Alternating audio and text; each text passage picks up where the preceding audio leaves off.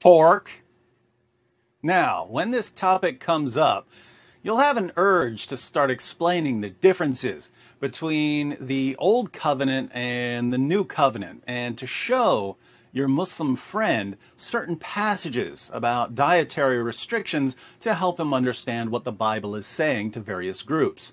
But you must resist this urge, because if you let your Muslim friend keep talking about pork and the Bible, he will eventually bury his own prophet. Let's see how this is done. With us, as always, is everyone's favorite fake debater, Dr. Zakir Naik. Could you tell us why we shouldn't eat pork?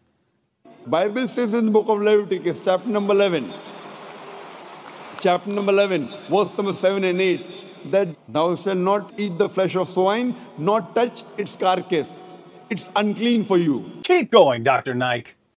A similar message is given in the book of Deuteronomy, chapter number 14, verse number 8. Though the swine has cloven foot, and it chews not the cud, it is unclean for you. And Jesus Christ, peace be upon him, said in the Gospel of Matthew, chapter number 5, verse number 17 to 20, that think not that I have come to destroy the law of the prophets. I have come not to destroy, but to fulfill. For anyone who breaks one of the least commandments shall be called least in the kingdom of heaven.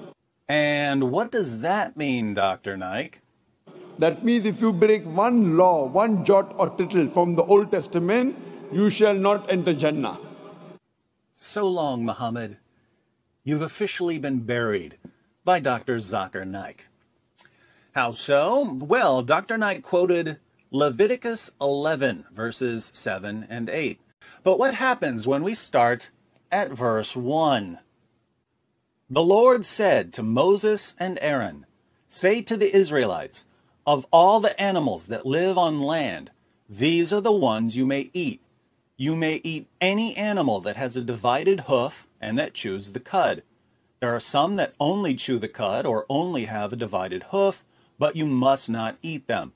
The camel, though it chews the cud, does not have a divided hoof. It is ceremonially unclean for you. The hyrax, kind of rock badger, though it chews the cud, does not have a divided hoof. It is unclean for you. The rabbit, though it chews the cud, does not have a divided hoof. It is unclean for you. And the pig, though it has a divided hoof, does not chew the cud. It is unclean for you. You must not eat their meat or touch their carcasses. Notice, you must not eat their meat or touch their carcasses. They are unclean for you. The camel, the rock badger, the rabbit, and the pig. They're all unclean. Dr. Naik also quotes Deuteronomy 14, verse 8. But when we start at verse 6, we read, you may eat any animal that has a divided hoof and that chews the cud. However, of those that chew the cud or that have a divided hoof, you may not eat the camel, the rabbit, or the hyrax. Although they chew the cud, they do not have a divided hoof. They are ceremonially unclean for you. The pig is also unclean. Although it has a divided hoof, it does not chew the cud. You are not to eat their meat or touch their carcasses. So the same passages that say, don't eat pig meat, it's unclean, also say, don't eat camel meat, it's unclean, and don't eat rabbit meat, it's unclean. Why should this get every Muslim apologist's beard in a bunch? Sahih al-Bukhari, 2572. Narrated Anas, we provoked a rabbit at Mar al-Zahran till it started jumping, and the people ran after it but were exhausted. I overpowered and caught it, and gave it to Abu Talha, who slaughtered it and sent its hip or 2 thighs to Allah's messenger. The narrator confirms that he sent 2 thighs. The Prophet accepted that. The sub-narrator asked Anas, did the Prophet eat from it? Anas replied, he ate from it. Muhammad ate that unclean, wascally wabbit, and he liked it. Sahih al-Bukhari, 2485. Narrated Rafi' bin Khadij, we used to offer the Asr prayer with the Prophet and slaughter a camel, the meat of which would be divided in 10 parts, and we would eat the cooked meat before sunset. Muhammad and his companions would eat the camel meat. The Quran itself allows Muslims to eat camel meat. Surah 22, verse 36. The sacrificial camels we have made for you as among the symbols from Allah. In them is much good for you. Then pronounce the name of Allah over them as they line up for sacrifice. When they are down on their sides after slaughter, eat ye thereof, and feed such as beg not but live in contentment, and such as beg with due humility. Thus we have made animals subject to you, that ye may be grateful. Even more interesting, Allah specifically commands Muslims not to follow Jewish dietary restrictions.